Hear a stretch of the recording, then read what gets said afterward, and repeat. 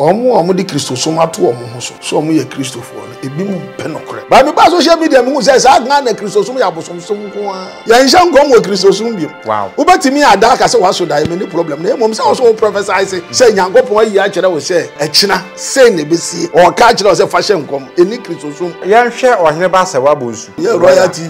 say Ghana ha asofo no mo hye nkom no papa bia anim no oh you right it asofo bebre be ko bonzam jem say o ma hye mo no amaga ne ka se papa bia anim no ameme se me support no kire say o so obaye no enye heaven asem nko an wo kan passport wo yifru mpabom na eye miracle mo obi a eno je say nipa no wo be ko heaven anything yankopon nya sa miracle no ade nipa wa nwode se obaye nyame nya ho nsankire ne eti ko bi nim pese wo kire se o ye real Christian eno osoro ahenie ne no gina ho se ani to afa bishop adwuma na yere ato ne ho so a wo se ke show that moment ne se obi di na tem kwa ye ho so ye dai di ni bi enti o se o ye sofu eno odi ge na tem na ade che na owu ye he na ogo yes bible na nkasa kwa duabo ne wo duabo ne wo gitum se wo hu na me che wo ko ka asem bi atu obi so na anya ne das antu no se man wo hu na me che wo ti ma bo odi anti dia na je se enye asofo ne bi no munye serious abusia mamu akwaba enen so emfamra Ghana for you TV eso afi no adwane ya mesro so be subscribe no like no ahye ama foforo so atimi enya bi ahwe aha eni ba bi amansan dodo na atimi age atumi san se ha ne de nkoma ede na afi so mu hwam esan so ede eblo na abusia mawre mfi se eye angel kwadwo obinim ene eye oheneba serwaa bonsu ex royal TV worker wo kara atesema ababa wa so no ana da bia wote so ne he ese wasema ma obepapam na de oso de man no de ama no one no beef a ekoso o social ne media no so ne ye bedi hu nkomo ye wi a me a me papa me ne na de ehye ba bedi nkomo ye sofo champion yes obeka ya mre bi atwam no taba social media pa anye fadi agro na fansa be ye 2-3 months ya ena watimi atia do watimi na ma social media bi sanse ma hu se Ghana for mo mpe no kre an wo be kasem do kra kire ipo be fa no boa onfa ji se wo be tra social media na no obi de bo ani e ba sa ade a ene obetimi atie na bibia e kama ono so ne sofo a otimi asi ni pi e ka se loto enye bone na se me twa man beta wa hu mi place beta Nigeria na Ivory Coast match se mi twa beta me nye bone iti abusuan ne ebedi nkomo ne ahwedie nti apapa ede no kosie sansan kono ampa anka adum chedua ne akwasi awua ene evangelist ablon ma bifie ba yi na anka ye dan obeka bi but ma hu se papa ede na no eto sansem ne mu nti abusuan ba bedi nkomo ba ma menka se opeka e na ato ana se opet tractor e na ato de wadwuma mesrew se obefa na ba na egu wayi na se no afre na ne ye edi hu nkomo esanse ye wo bi ewo kumase ene enkran ne buon so efo pa te sable wanante no da fom boko wonso betimi anya bi na wato na wonso watimi de adudwuma bi a wo pese wodidie se wo mpe Ghana de na wo pese yemfa bi emfa free Europe ba bi amfamre nso so a wo betimi afa studio la akro na na wafre na ne ye adi hu nkomo na ya boa na nsa kam na de efe na ede kra wo mne se ye haw ye nka se fasika bla na emom ye de ade ne be fra buchire de aba ye de ba wi asomasi ana obenchen de wo pe na enie ane eno ana mepe ne ye de aman ne enso ya je sika shipping fee ani bibia ha ye nu ni nkontambuo bia no ana se ye de aba ya je sika wonso wade na akọ ba bi ye twem le ba ye ne sofo champion edin komo twetwe no ebe hye so Ghana for you TV Ghana for you TV Ghana for you TV yan kanta egumi so asew empanyimfo so ne wafuru duapa ne pia no ne opa bibia kokotoko ne nye na bro o konfo e ho na meskani twitter ye na me kye wo mo mahira wo ayo kase pia abusia mamsa so no asebiem se oje bele twem mam cha me ho ebe ha eguso eye Ghana for you TV afi no adwa ne ya subscribe na like na share na afoforo so ntimi enya bi enhwe ye ne sofo champion eba bedi nkomo papa mamu akwaba Yeson how say bia bokode yankopon adom ye hia ya che say na de what wa go fi na de finally aba bi pie mo fie adi jira escafo fie no wai escafo fie dey background ye easy escafo yankopon ne hira wa okay no ayo sa say inhira nko na ye die nko okay ti yankopon na hira etu peso ye we bia je se nyame hira oh dabi ti o asetra me wom sisi ano de yankopon na hira me okay se minum kwan me nam so minam nyame akwa so okay ti no sa de mitimika se nyame hira me okay bo bi won abekwa akoto no yeah bo so ne me koyie ma no be na onye nhira Okay. Yedi. Ona mjem. Okay. Ona mkwambo ne so pesika ye ya. Okay. Yedi. Ana ona mkwantre ne so pesika ye nshira. Okay, anu ye nyame nshira. Nshira. Because was this offer asem no na wudi so a. The other ones abekan bi abeye dey. Ebe nshira. Yeah. Ana so won hade ne ti. Nti ana enye wiase ne ma no ana se wiase mo asetena ne ma no ne nipa nya achese nyagopon aye dey. Nshira no. Ne mo mabrabo a wo bo a owu a obetimi akọ. Okay. And none of my case was shranti. Sabrabo in dinner over to me say, me case in shra. And yet, so the when I'm from Mabrenya. Yeah. And I just say, I'm going to day, shrami and into me whiskey, Debbie. Okay. And I want to say, yeah. You will be any point me who am heaven. And into them see me, shrami. And for sure, I say, no custom. I will be as if you were cow one, but walk up with them. Salmon on one can shroud. I will say, I'm coming to train the way that you go so, ye ne sofa champion, ye didn't come out, Ghana for you TV. As you bet me a follow you Facebook and Facebook, TikTok, Nina, Ghana for you TV. Papa, a band saying, it's a couple of months, any ye shed down who was social media and so, are they? You, the Atiana say, Mianca, I know my imagine social media, I mean, must be. I didn't say. Omo di Kristo so mato omo so so omo ye Kristofo no ebi mu pe nokre samo o ka nokre na omo mom na take wo e wo social media ye hwan mo me fa say me amete yi ana say asofo no bi na attack o say me use word ne say ebi no omo di Kristo so ato omo so na say asofo no bi ebi mu pe nokre okay to be kan okure no omo ye Kristofo so no omo mom ye dey take okay and ye me bufu na me say na me be kan say ma ye nokure na wo so ye Kristoni na asema me ka me momitirim me kan free Bible ni mu na obasa be take dia okay na wo ye Kristoni papa ana won dia say no ba say no amanfo bebre frame omo hu say nokure na me kan dia omo asha ase na me kasa say okay ebi mu so hu ni sa okay enti memra okay na still ade me ye no menye na ye da ya ba akomienu bi ehun say ye nokoro mu follow me okay ti say yo mo kra benya nkwa no mbe hu tworo no akọ deep nti no okay min sa amra ti anche eni buso me mo be say afi de me ba no deep teachings okay na wa udi matem that's a first no cry entete ho na say what de me just on say me ba social media afoforo no the way you can say Ghana ye Kristo so man no na num say niam bi ho no ma they know it yeah when them charity no me say na ye hye mukina yeah ba me ba social media me say sa Ghana Kristo so ya abosom nko a abosom sam nko a eti emra fa mi ya se mi ko deep kakra yi Kristo so man kasa se na sitie no omo so omo ya Kristofo no mom no take ya no omo ya dai omo attack hwe ma me kan no kra nkyerɛ so wo bi si oye Kristoni a Kristo so msisi a ya twero Bible na wie no a ye se yan nkyere ma ye so Kristo no asom no a wo sisi a na ye Kristo won se tie ma me nkyere mu okay Kristo so mu ba ye no ni ye nya ntwero Bible na wo kwan a won konkro fa so okay ma o so Kristo a ye je wo mtu mu a ye hu so mo ye Kristofo ye ntwero Bible no no kwan ben sa wo betimi a kyerɛ me na omo sa atam no ne ye ntwero Bible na obi kan yeah edo obi betima ye Kristoni a na ye de won konkro na Paul mo so aka okay moment no matie okay ana no omu di so okay ti azada de won konkro fa message bi ama mo mu se ni ye we eye bone a ana hon konkro no osi wo bi so ana sese na ti da bi se won konkro no ba no obetena oba wo so na se wo ka bibi se won konkro emfa message ma ya and so the message ban so de ya se won konkro no untimi hu ne se onu ne ewuni ana tie eti de we su hanu mi nkyere omu yi okay o se Yesu ne asuafo ne nam no o ka word bi o se mi wo bebre mi ka kyere mo wo bebra yeah e ka kyere mo yeah na so se mi ka kyere mo sisi e ya because no onya nwu nkoi ade ase yeah muntimi nya dai ansoa tieni yo okay se me ka kyere mo sisi ya me ne mo nam ya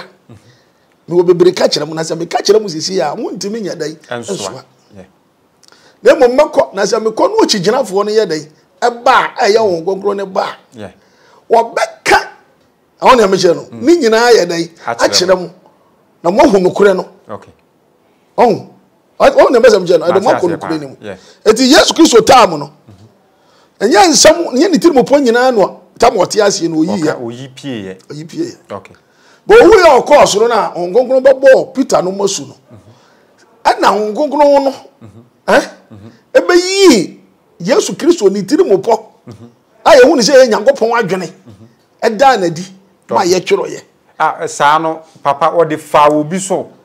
na me kan ona Peter no mo so okay na oyi ona Paul mo so okay ene ma ye nya Nyankopon ni tiri mo po nyina se Bible no tiri mo po a Yesu di ba asasi so no Bible wo kan Bible na oyi ni nyina di awie okay se Nyankopon ni tiri mo po fufuro bi ya de ma wi ase okay eti papa se hun konkron dan ye ma bi adi e de a kire Paul mo no eno ne ye be classify ne se eye anisuade hunu anase da bi o konkron ne ba ye no mo kan asem no tie ne yo okay ebe bo wura omumu ma on se akase o mo kan tons okay kasa foforo no ye asasi su kasa na Peter nye nipa no kan kasa bi aya foforo apart from Hebrew kasa ba ngongro ne ba ye no otimi kwa kasa aya foforo aya different language enye Hebrew kasa okay ama ngongro ne ma ne message ama otimi de kan obi krom kasa to obi krom kasa wa kan yenti no so wa kan kasa foforo okay because oba azam no katwi the moment am ten na ko English no me kan kasa ba yes o kan kasa foforo ndi aro za na firi so ne ba ya azazi su kasa okay ba wona me ba twi na me no ye dey ana makofa brofo aye dey abem ti makoka kasa aye foforo that don't mean say efiri so na ye dey e ba ti won gbogbo no bo mosu no kasa na wa asasi su ya ba na Hebrew fo nka bi okay pa jo wati ase to mo start so mo kan na so makoka different language o ma ngoka Hebrew kasa okay ana de kira ma amufo so mo nya dey ensakra o ma dwere ana ma ye nya kasa foforo okay ba na no bi ka hiri baba se kasa foforo efiri so de ba kasa foforo bi e no efiri so na mo na asasi su kasa ba nya no na wo ka moment a be change o katere ma se wo ye kuapim ni ne ehun se o ka kuapim moment a be kwakwa kan nwura no o ka kasa aye foforo okay na no sa no ma mi musa se won se obi a won te kasa e bia me mete yi me ka sante me ka twi me nten kran kasa obi ani se me nte na o fe sa den konkran ba me so na me ka nkran kasa wo ka kasa aye foforo na se eba sa na nya me pe na me de kan anu na me kasa no na Yesu Kristo ko ye no ngonkron ne be ye okay but dan ni tiri mo po adi ma ye twero ye eti true sa ngonkron na ma sa kasa ne fo ba ye okay adi message na ba ye okay on say mi nti Hebrew kasa edi sakaya ade a Bible no Peter no ko kan ye no no mo kan Hebrew kasa ngwa up to now na ye Hebrew kasa ka ba hu say de e twero ne te saka won ti ase ti that time so na Bible ni was say pen so abeto Bible no edi na so mo kan sempa no obi onye Hebrew ni ati asem no because asem na fe na ye niu e ba foforo a obi animu a eni to mo kan na ye twero okay nti wo de adi kanfo ne de na nya Bible na ye kan kire wo be na ye message awon gongon de ba na ye kan kire wo enti wo mo som no na ye different okay tie ni yo wo mo som no na ye different because ade no we na ye nya o message ni ma se eya ana enya onim okay ba ye de ye kan Bible no am ye hu se nan we ya nya me ana we that's it the difference wo okay that's and no papa mete de o kan say no mami musa se sa kasa foforo no ana se so obi se mahu bibi se no no kre da so wo ho ana se ni ho kasa foforo ni ho biem that's it so obi se me cartons ni ho me cartons hiri baba na ango ye kasa ho kan ono ati ase at the same time odi ogina ne nja nya den enti ase enti kasa foforo be na ho kan because kasa no me nti wo so nti na den na ye foforo ase be na kan ya mi mu se wo ketere man atene ka kasa de hunu na wo ye so atimase eti na ho no hiri baba me kasa ye kasa foforo se di asem na kan because asuafo no amanfo te so mo kasa foforo obi te se ni kulum kasa na ye dey ye ka and as obi kasa foforo a ye nte so obi kulum kasa na ye dey wo ka okay ukwa ka se soro kasa so ye ntworo ma ye hu kasa e wo soro ye se we de obi kan ye wo soro okay eti papa ma mi musa se kasa foforo ana se sa tons no ni ho biem dia enkom hye wo ho ana se ni anu na me ka no se ye de asuafo no ne ye ntworo Bible no wi no tama ya fo omo se omo nya Kristo edwuma na omo sum Kristo no eniema bi wo omo ye ba ye kiro Bible no wie ne eniema bi wo no ma yen a ye nkiri ma ya kiro Bible na wie no ya ma yenye saa eniema no enkom hye ne ka ho e ka ho ya njankom wo Kristo sum bi wow ubetimi ada ka se waso da me ni problem na mom se wo prophesy se nyankopon ayi a kire wo se echina se ne besie wow o ka kire wo se fa hye nkom eni Kristo sum kire se saa nkom hye na e wo ho no na Bible wa Kristo sum okay ubacha what you say ko that time na Bible ni wa ye kan okay edina nkom hye ne ba se ye kire wo hu de wo se wo ye e ma ade we ye besi no wo be ye dai emma ye san ye dai emma yeah but in the Bible and ya kire Bible na wi am ya kire wo se am ya kire wo se now no o pese oji Yesu Kristo kura dia nanum asem na tie okay the 2 Timothy 2:15 is there ye gina nyankopon anim e wo adwuma yim it is who timi ka se nkom hye na ade baji Yesu adi eni wo ma wo that time ko that time so no no mutimi hye nkom mani pa ji Yesu Kristo ye dai edi because ni en kire Bible no mani pa hu de ye ne de enye nyina anwie ti na wo kan Paul si ni ye hu ade fa ne fa si de ye hu ade mu ye de hu ade mu ne nyina kire se na wo no se wo ye we na ye papa aba wo ye we na nya papa ya tworo enti na 1 Corinthians 13:1 going no to 8 going no wo so ka was in come she betwam kasa hodo be jai okay na si de ye hu ade mu okay fair to Bible no Bible no just say si ho na si me bo me say metima ka kire wo say wo yo bi aye krofo a obekọ bonsu Bible na kire na mko kan na me hu ya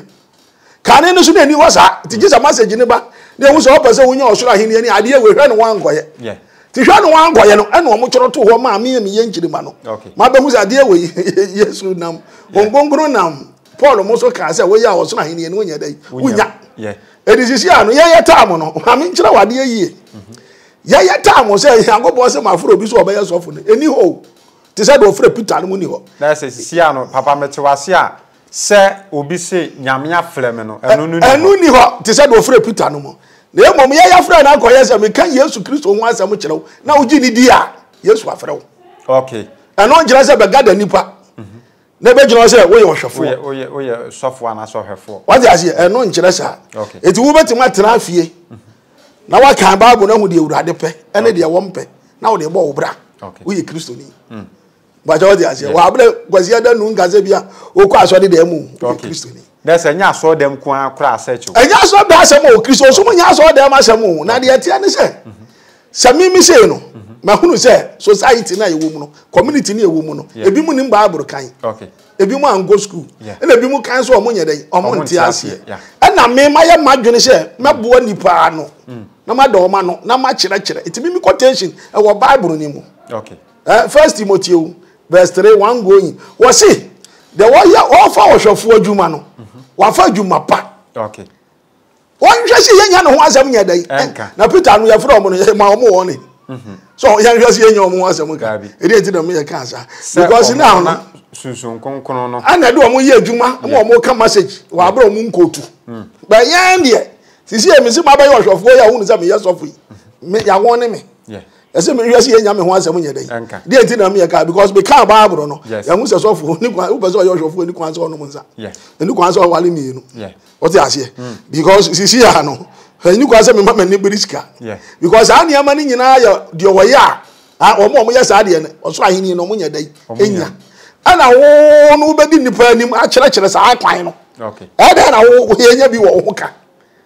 Waje ase yes yenya bi kan wo ho ase onya papa na cha se wo ntimi na cha se wo nsakra wa adwene se who sase wo di nipa anim waje papa me ba wo ye hwe ni sei pe de me ne wo kan yina no edi sa na asofo bi attack you because ba bi akeka kwe e be de ne attack sa no kra na make ma me musa se ye hwe oheneba se wa bonsu me nim se wonim ne kakra from Royal TV ne nsem bi a always bi a no betena social media eka even what ya tesem so kra oka se Ghana ha asofo no mo hye nkom no papa bi anim no oh right Kristo so mi yan hye nkom ti won ban because ti o mi no me no ka say me 100% right say me maka jo say won konkunu ti mi and I want to say and so me hye nkom because my kind children mesua yeah onse miminim se yen ya pan so nyame mfra ye se Peter no mo kwa so yeah ti mi begina wo se me behwe amanfo se ya me kire kire nyame asem e wo se mesua yeah na wo aba be kire o ani ti na me ka se amikotu ani ti na wutiem na me ka se mbi so a wo pese me mfa free bible no mo nya dai en kire Peter no mo ne Paul no ka sa no obi ka kire mo se o mo nkotu na ehu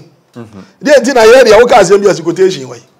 say ye pen so na bible no thank you ti ye no ya kire bible na wie ne ya wo yen okay wa show what is here eti ye no nya fe ne ehu ade fa ne fa ye ehu ni mu a because fa bible na de nyame pese wo ya wo bo so ahene ye ni nyina ewum mbajo what is here de wo nya wo nya wo so ahene ye ni nyina ye dai ewum eti sa me jima sa me ye sofo ade wo bible ma ya o kra be nya nkwa no na me be kire oni ntimi me ye sofo timi nkwa ka outside tin bia ade tin wo kire ayi ni wie ye no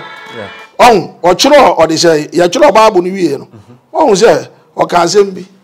o ko ka ho no amanfo davert no na bonsa mo hu o ye nitifo a wanhwe ye obewia wo okay e ho na amanfo davert issue no o say di sam na wo ho nyina bible no from Acts and by Revelation ni nyina ya di sam okay tieni yeah because the yi kira wo mo ni de ongonkro na mo so ka e no mo ka me ye de ye kira ye no kasa the John ye yi kira no ani asama ye ka kira no so wonka e no ka na di sam Revelation ma ye kira ye tieni nyina ya di sam but okay John de no a sa Revelation ho na eno de atu di say di sam ntino okwa amanfo se ya di sam no nsam ne yesi menyi bi mfurum memfa bi nkan bo mu nim say nta Bible na New Testament ne nyina ya di ye nsam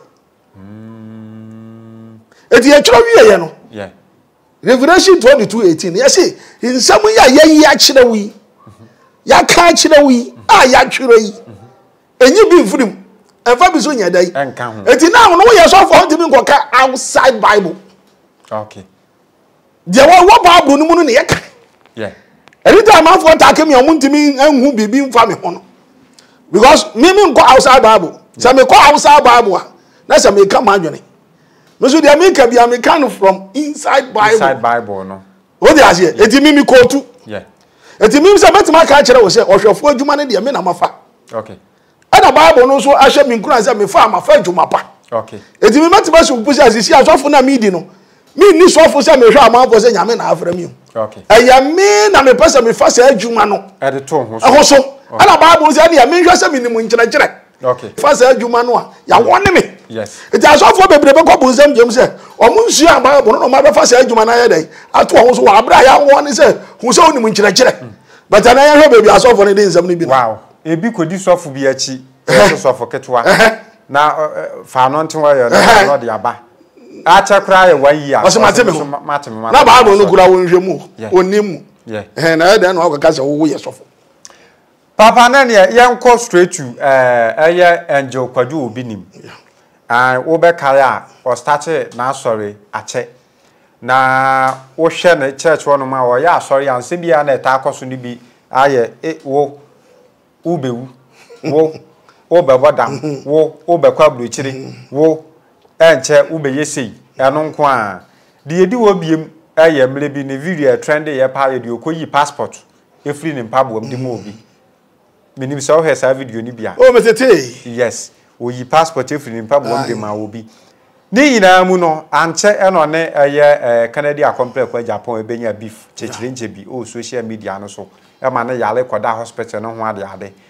eno kote da eno achi ye wo hwa na eye njekwaji obi ni mba abonten na o Spain and no your life or say o tu Ghana sofofo so mbeti a ebeboa wo mo ewia so to na wo kantokwa your size enko kantokwa so chen we san say wo no okoka eye Canada complex kwa Japan tokwa no so ni man ko twa so anko anso so eno na ama na asori agu yes na wo ka de atu eye evangelist abro no ma time a wo ne sofo aboje sei adu chedua enya beef akwase ewu anso be so no oka e de atu eye ninu aketoa abro no ma efo se eni kwan so mo ne asofo akase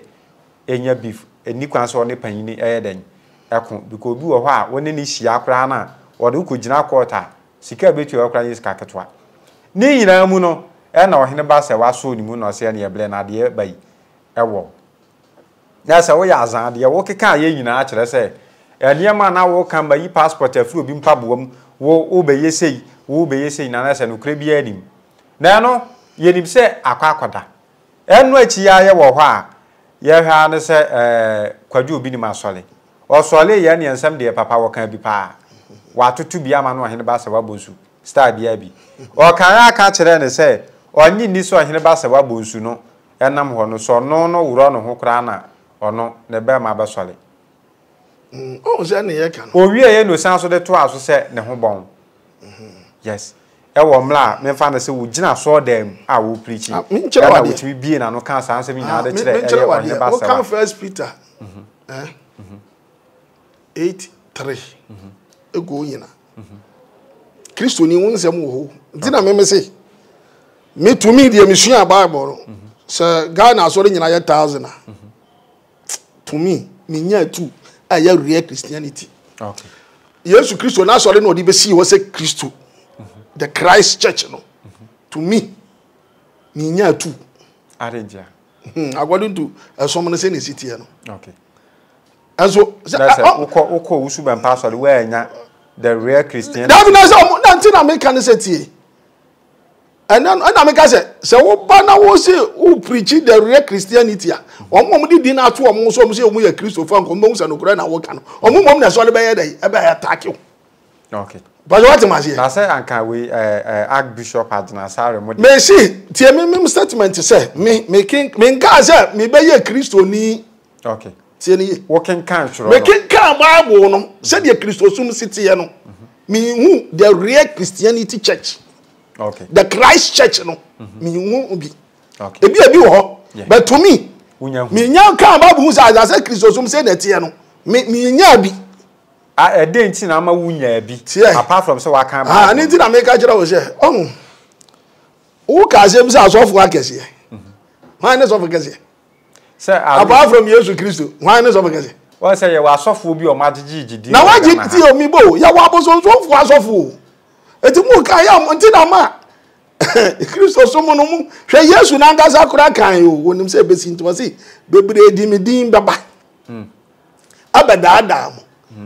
oba yen sankrani akese ento de sankrani no okay e dey identify wo identify safo no eti na Kristo so mu no sankrani ni mo okay me kira wade okay Kristo ni eti na me ka se me no one study me and won tema se okay sha wo se waji Kristo adi wo ye Kristo ni me ye Kristo ni na wo se wo ye sofo na me maji Yesu Kristo adi no na ma ba wo sofo ne na ase se ye ntoma de na wo ma me paada na me de akohu agu me ne ma se beto what kind of Christianity are you say anka at least ono so na me bo say wo se Yesu afro wo kan Bible na wo se me say ye happen so say ye free Peter no musa no ebi ni ho okay ye free na ye say ye preach a kire no waje asem na tum wa be ye Kristo ni ya frɛ wo okay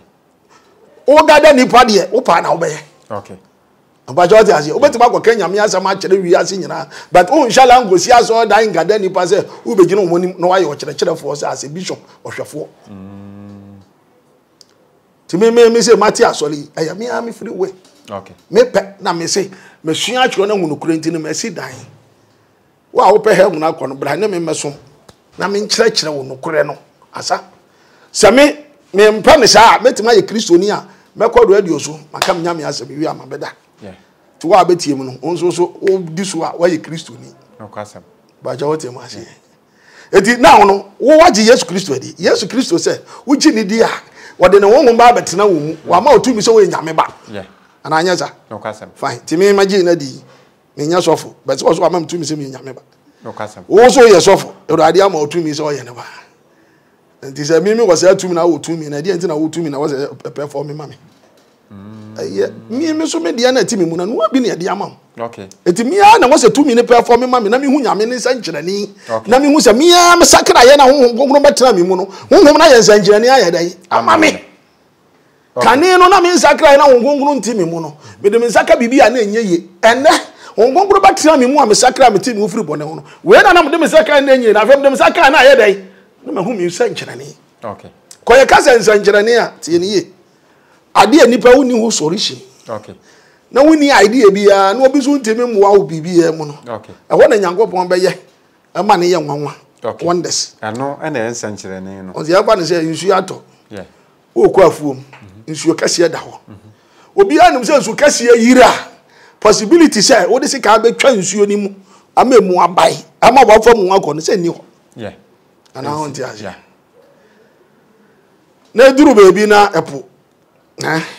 da ho Moses de puma atene so na emu ate na nipa atimi afam ene wana de puma betena se me ebe yi anu na ye nsankyerani what is wonders and miracles tie ni ye me no mi enu ti osisi yi me kira won nsankyerani ase a so obi kwatiti no mu obi cross ne yefuru ya le kwa ase wa ye nsankyerani anu ne nya nsankyerani okay me kan zam na akira sisi a me no ti osisi yi se ye twa me nsasisi ya Some is an ability to ato. Yeah. A quite a bit of ato. I just said your pump. It is your permanent to us as engineer. Thank you. To the Abaman as engineer, and say, Ube coming, sir. Eh? Nagaso for be about, or them is two hours, see, and I want this, and we've been up here to hear Peter.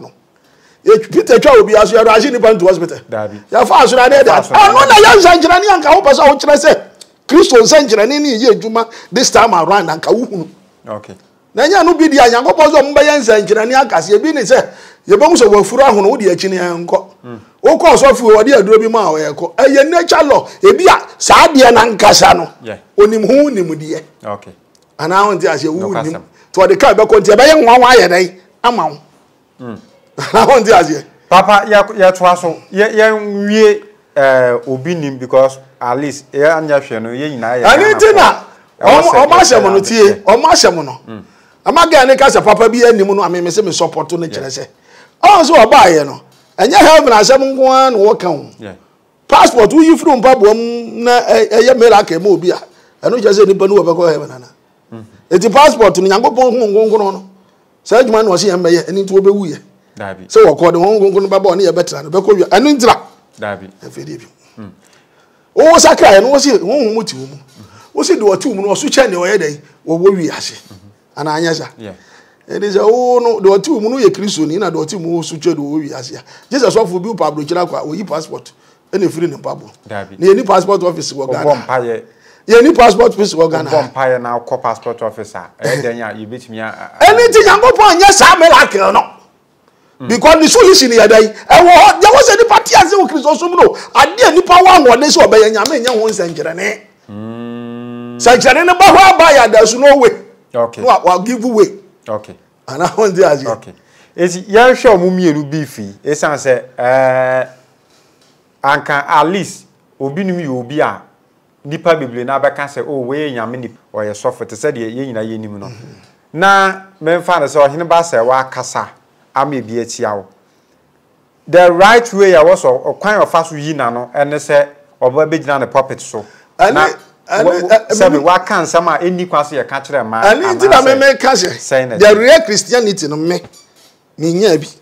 ebi wo de amemi hunu okay me study Bible because so obi so ye Kristo ni a First Peter 8:3 no was so obi ya okura me nya ne bi is there in Bible okay eti me ti wo say aya na dey say me shele di obi atem because I know say be pay heaven akwa ya say me mfa ya wontu ya oka me mfa oye